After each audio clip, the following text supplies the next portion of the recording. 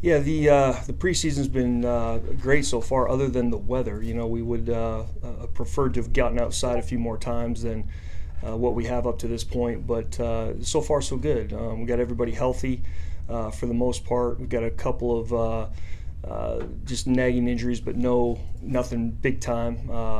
So we're excited about having everybody out there, and we've been playing pretty well so far. So just inter squadding. We open up this weekend, so we'll take it for what it's worth. But I think that things have gone well. We haven't really been able to get outside, but we've tried to scrimmage on the football stadium and in the dome as well. And we've seen a lot of young guys like incoming freshmen and freshmen because of the COVID year that are just really showing out. So I'm really excited for those guys, and even for like the position guys that are finally getting an opportunity to play. I think that's gonna be awesome.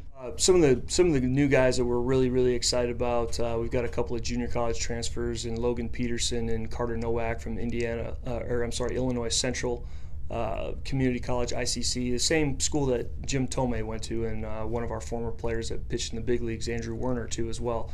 So we're excited about those two guys joining the pitching staff.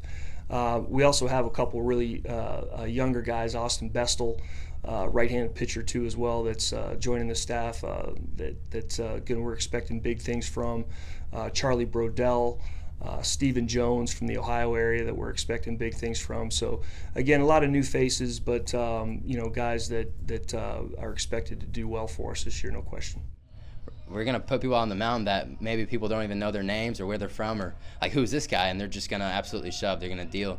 And we have people playing the field that a lot of coaches probably didn't want, but I think a lot of these young guys are going to turn some heads, and they're just going to really show out, and I think they're going to be big parts of our team this year. We're excited to get things kicked off. I think that we're expecting to be towards the top of the conference again this year and make some noise in the tournament.